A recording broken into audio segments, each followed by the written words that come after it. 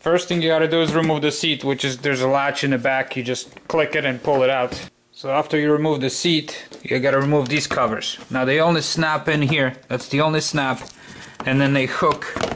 So you have to pull them up because they hook behind here, and if you can see it or not, and also behind this here, like so.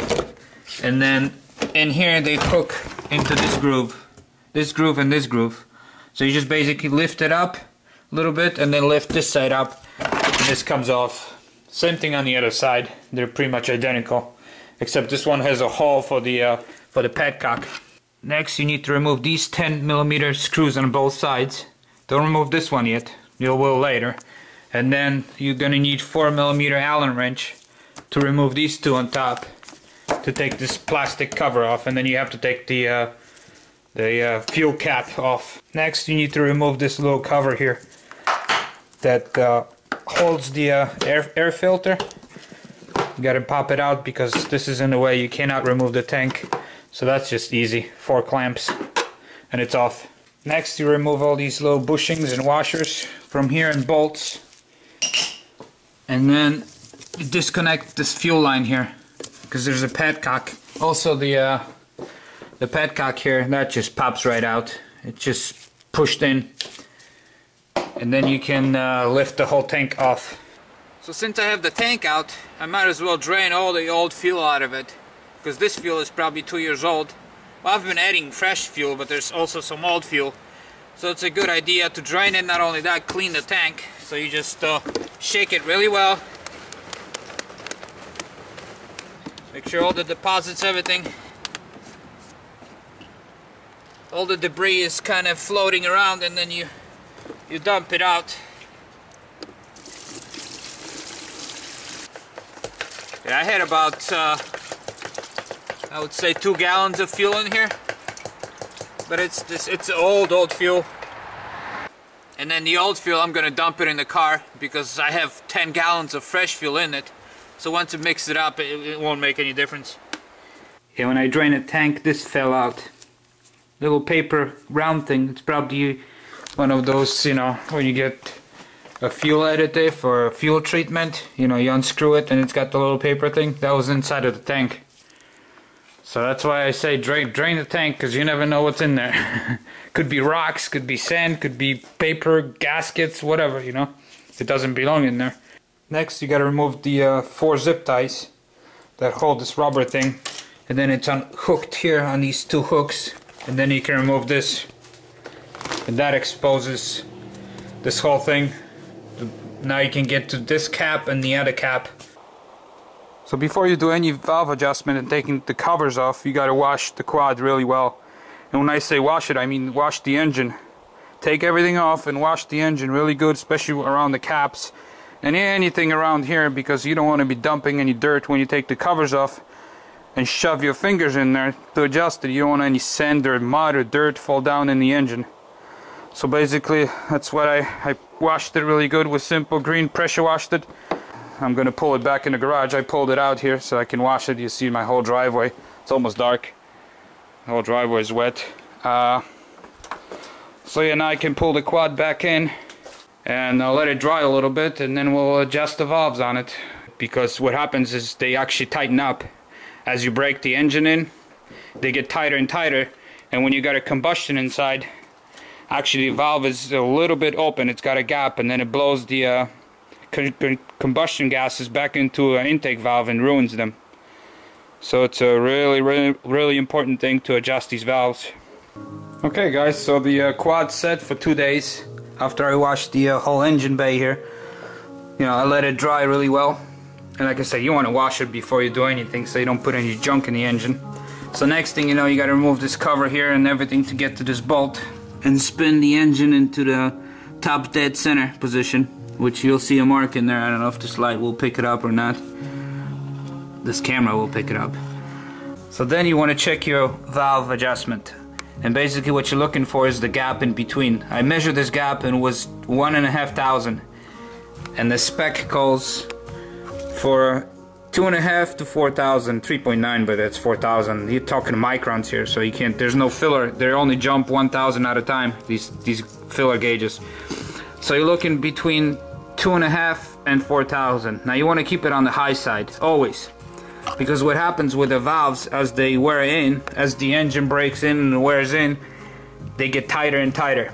So when you adjust the valves, you want to be always on the high side, on the very maximum high side, because as the engine, you know, you put more miles on it, it's going to keep dropping and dropping till it gets too tight, then it's time to adjust them again. So anyways, I'm allowed to put 4,000 in. So what you do is you take a filler gauge, hopefully you can see the numbers here. This is 5,000 and the one underneath is 4,000.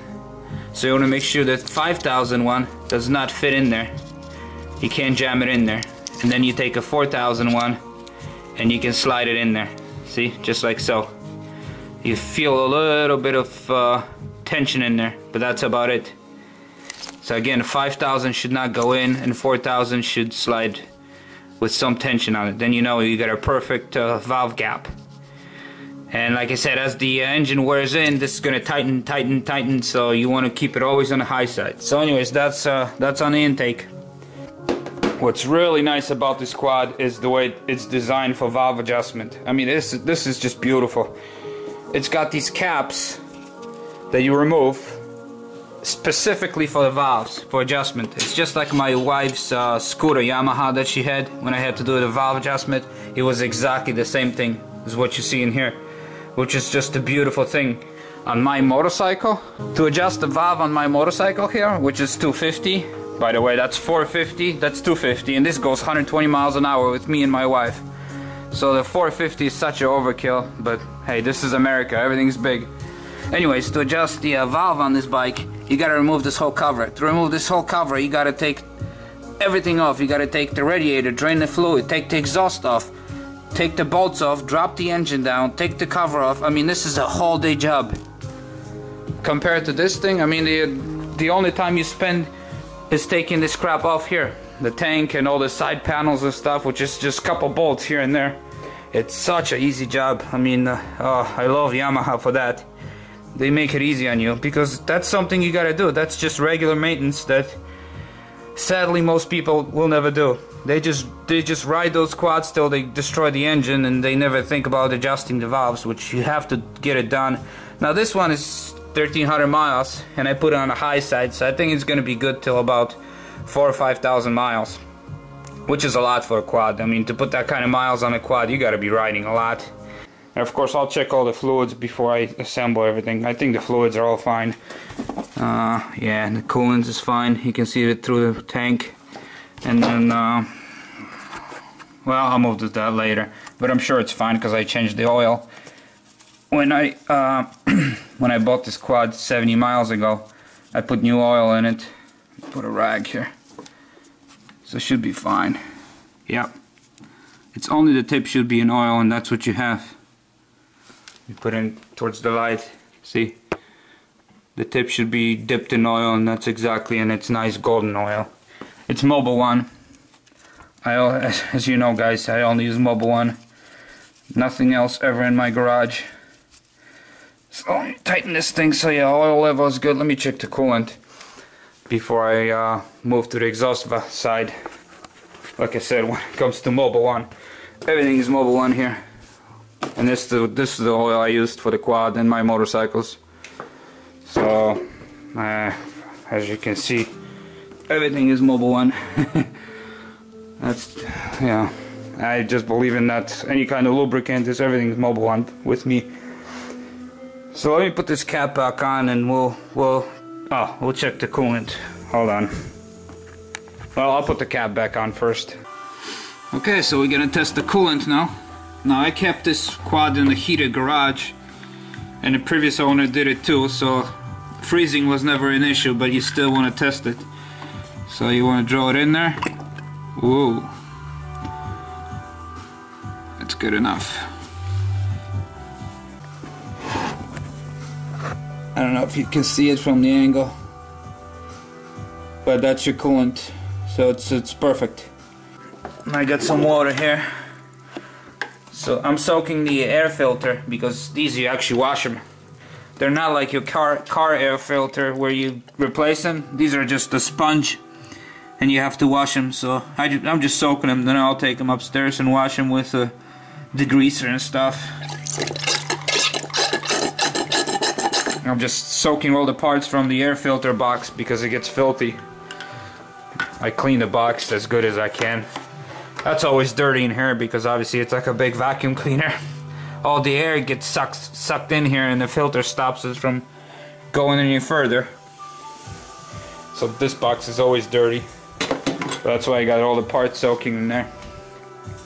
So anyways, coolant is good. Okay, so the top I got the cover back on.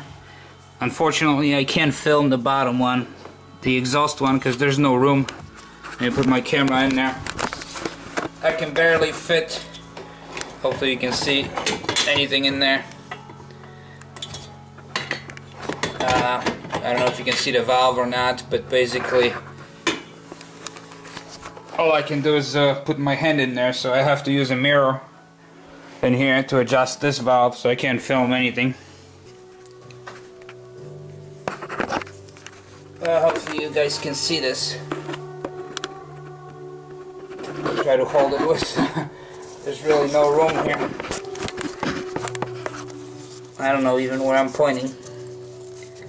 But this is 7. 7 goes pretty loose. 8 goes tight. I don't know if you can see this or not, even if you can see the numbers. But I got everything tightened up, and I got 8,000 between 7 and 8, which is the top number here.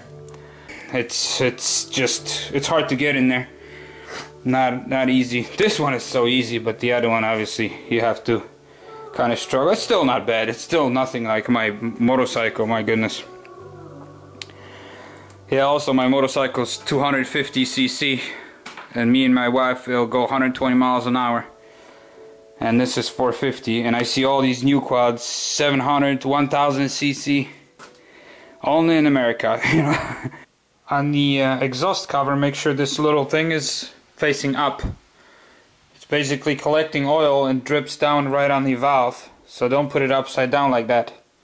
I don't think there's a indication anywhere. It should be up or down, but unfortunately on this one there's no marking of any kind, but it has to go like that with this up, otherwise it'll hit the valve if you do it the other way. Plus it will not drip the oil right on the valve like it should. So just something to remember. Yeah, that's the rear differential. I just topped it off. Make sure it's spilling over. That's when you know it's level. So this is the front differential. Again, I topped it off till it's spilling over. So you see the level. I just put a few drops in there. It's pretty much was already at the level. I maybe put 1/8 of an ounce. Not even. Just a few drops. So, because all the seals, everything's good, nothing's leaking. So that's it, that's the last step. This is the front differential. I just checked the fluid. I just checked the rear too. Everything's good. Okay, so I have to just wait for the filter and all these parts to dry, because they're still wet.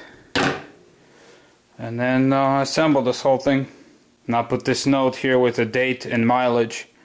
When was the last time the valves were adjusted. I'll put it in a little Ziploc bag and trap it here beneath the tank. So if somebody's taking it apart, they can see when the valves were done. That's just something I always do. You never know how many owners this thing's gonna have. So that's it. I checked all the fluids, topped off everything. It really didn't need anything. It doesn't burn any oil. Coolant was good. All the differentials were good. So now the valve's adjusted. Filter, I washed it really good. It's still got some black marks, but I can't wash that off. It's pretty clean. So I'll let it dry and assemble this whole thing, and we'll be done.